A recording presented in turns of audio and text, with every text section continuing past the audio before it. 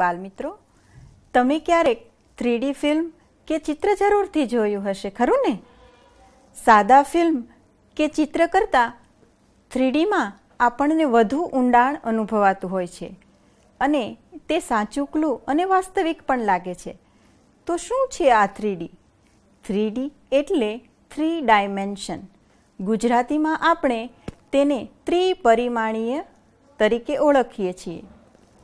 તો આપણો આજનો વિષય પણ આ જ છે, ત્રિપરિમાણીય આકારોનું પ્રત્યક્ષીકરણ. તો ચાલો આપણે આ પ્રકરણમાં ત્રિપરિમાણીય આકારોનું પ્રત્યક્ષીકરણ શીખીશું. જેટલી પણ વસ્તુઓ કે પદાર્થો જોઈએ છીએ તેને 3 પરિમાણો હોય છે. આ 3 પરિમાણો છે લંબાઈ, પહોળાઈ અને ઊંચાઈ. દાખલા તરીકે ટેલિવિઝન. ટેલિવિઝનને પણ 3 પરિમાણો વડે માપી શકાય: લંબાઈ, ઊંચાઈ અને પહોળાઈ. આમ આપણે જે કોઈ પણ પદાર્થ જોઈએ છીએ તેને જોવાના 3 પ્રકારના દેખાવો એટલે કે વ્યૂ હોય છે. જે પદાર્થને આપણે કઈ દિશાથી જોઈએ છીએ તેના પર આધાર રાખે છે. ચાલો આપણે એક ઉદાહરણ રૂપે આ પાસાના 3 અલગ અલગ દેખાવ જોઈએ. જુઓ, ઉપરનો દેખાવ એટલે કે ટોપ વ્યૂ, બાજુનો દેખાવ એટલે કે સાઇડ વ્યૂ અને સામેનો દેખાવ એટલે કે ફ્રન્ટ વ્યૂ. આ જ રીતે અહીં એક મોટર કાર દેખાય છે અને આ મોટર કારના 3 દેખાવ દર્શાવ્યા છે: ઉપરનો દેખાવ, બાજુનો દેખાવ અને સામેનો દેખાવ. જુઓ, અહીં કેટલાક ઘનાકારો આપેલા છે, તેનું અવલોકન કરો. કેટલાક સમઘનથી બનેલા આકારોના જુદા જુદા દ્રશ્યો આપેલા છે, જે અલગ અલગ જગ્યાએથી અલગ અલગ સ્વરૂપે જોવા મળે છે, પરંતુ પદાર્થ તો હકીકતે એક જ છે. ચાલો આપણે પહેલાં 3 સમઘનથી બનેલ આકારો જોઈએ. આ છે તેનો ઉપરનો દેખાવ, આ છે તેનો બાજુનો દેખાવ અને આ સામેનો દેખાવ અથવા આગળનો દેખાવ.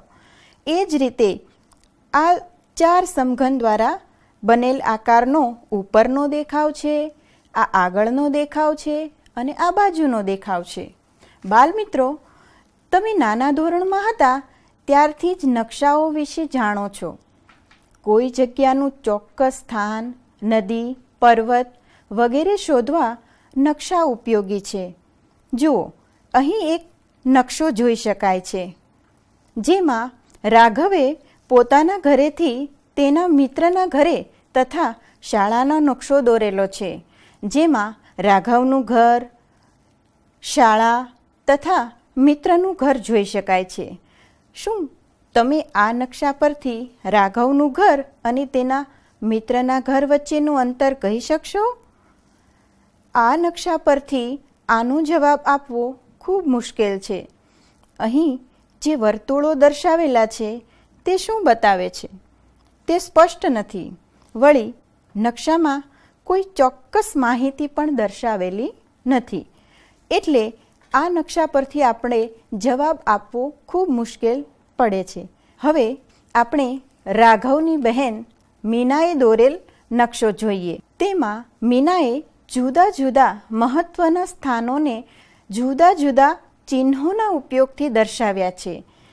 એટલે ચિહ્નોના ઉપયોગ દ્વારા પણ નકશાનું આલેખન સરળ બને છે. તેણે લાંબા અંતર માટે લાંબી લાઈન અને ટૂંકા અંતર માટે ટૂંકી લાઈન દર્શાવી છે. એટલે કે પ્રમાણમાપ સ્કેલનો ઉપયોગ કર્યો છે. ચિહ્નો અને અંતરથી આપણે નકશો સરળતાથી સમજી શકીએ છીએ. નકશો દોરતી વખતે જમીન પરના 1 કિલોમીટર કે પછી 100 કિલોમીટર અંતરને નકશામાં 1 મિલીમીટર કે 1 સેન્ટીમીટર દ્વારા દર્શાવી શકાય છે. હવે આપણે બહુફલકો વિશે શીખીએ. આ ઘન બહુકોણના જોડાણથી બનેલ છે. બહુકોણથી ઘેરાતા સમતલીય ભાગને ફલક એટલે કે ફેસ કહે છે. આ ફલક જ્યાં મળે છે